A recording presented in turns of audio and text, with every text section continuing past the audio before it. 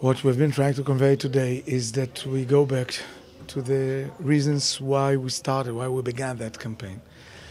We don't come to the Chief Rabbinate to take a position. I have a very nice position as the Chief Rabbi of Shoham, as the chairman of Tzor organization.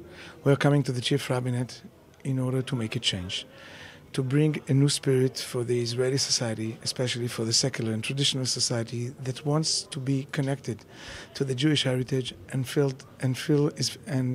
has been feeling so far pushed away, or at least that's what they felt. And what we are trying to do is to embrace them, to be overwhelming to them, to try to convince them that Judaism could be inspiring for them. And what we are trying to do in the Chief Rabbinate, and that's the reason why we are running for that position, is to create a change, to bring a change in the issues of marriage, of the process, which is anyway not a pleasant process of divorce, to help people to prove their Jewish identity, etc., etc.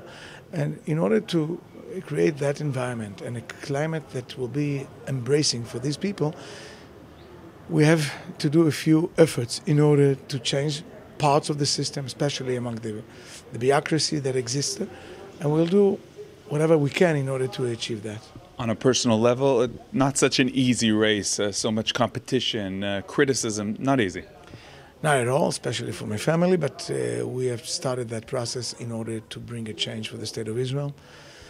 If my son is sacrificing his life for the IDF, I have to sacrifice a bit of my dignity and the respect that I used to get before that race in order to help the Jewish people to feel more connected.